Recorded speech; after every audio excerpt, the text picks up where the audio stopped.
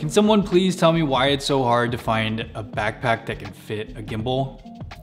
For the past 2 months, I've been searching for a backpack that can fit my DSLR, a couple of my lenses, my drone, and most importantly, my gimbal. For those of you guys that have the Zion Crane 2, you know that it comes in a pretty nice case. And it's perfect for taking to weddings or for commercial shoots, but for traveling, it's just way too big. And that's a big problem for me because I'm actually leaving for Greece in 2 weeks. I just need something I can throw on my back and fit all my stuff and be done with it. I feel like this whole situation is really weird because gimbals are basically a standard at this point. Most filmmakers and videographers use them and they're even getting smaller and smaller every year. So why is it so hard to find a backpack that can fit one? At this point, I've given up all hope and I decided to walk into my neighborhood photography store as the last resort. And to my surprise, I actually found the perfect backpack. Meet the WANDRD HEXAD Duffle.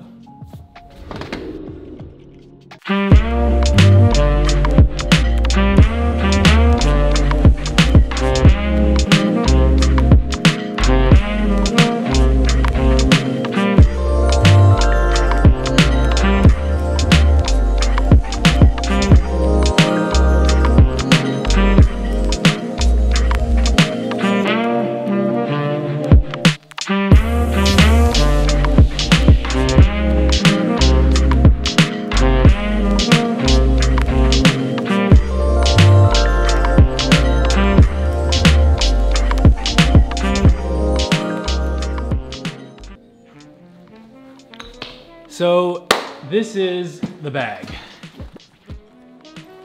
It's sleek, it's quality, and it is big.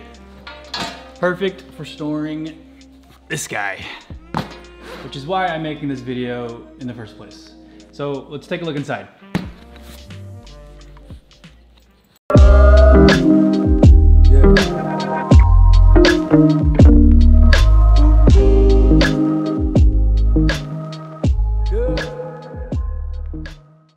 So this is the inside of the HEXAD Access Duffle. The name is kind of confusing because it looks and operates more like a backpack, but it's marketed as sort of a hybrid. As you can see, it has a lot of space to work with. I believe it's rated as a 45-liter bag, so yeah, it's not small by any means. When you open up the bag, you have access to these 3 large compartments, as you can see. The bottom compartments work as spaces for camera cubes, or you can leave them empty for clothes or whatever else you want, depending on your preferences. I personally went with the 2 camera cubes so I can maximize my gear storage.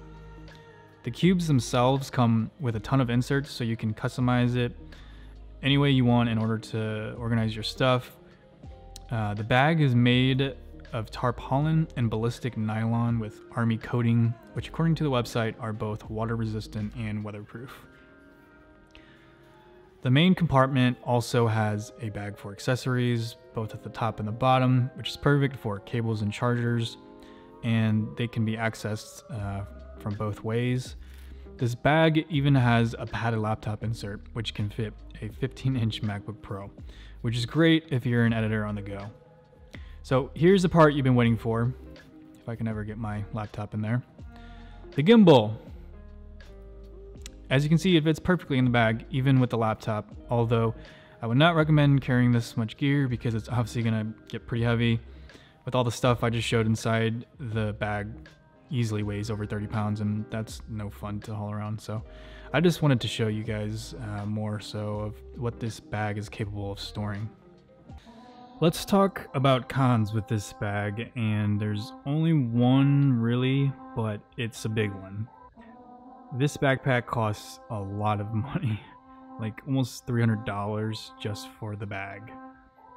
Side note, I really like the pictures on their website and how they demonstrate how versatile the bag really is.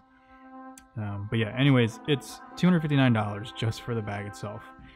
And it really starts to add up once you start throwing in the camera cubes, which are $49 a piece, but it looks like if you bundle them together, you save $10, bringing you to a whopping total of $347.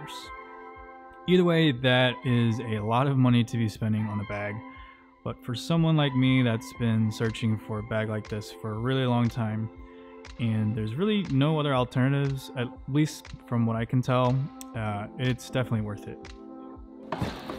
So I feel like a lot of the bag companies like Manfrotto, Peak Designs, and Lowepro are all catching on, and they're probably in the process of building some sort of bag or backpack that can fit gimbals specifically. But in the meantime, this is an awesome bag. I highly recommend it if you feel like spending the cash. But if you guys know of any other bags or backpacks that I know of, let me know in the comments. I'll be sure to check them out. Thanks for watching, guys. Oh, one more thing. I will be in Greece soon, as I mentioned earlier in the video.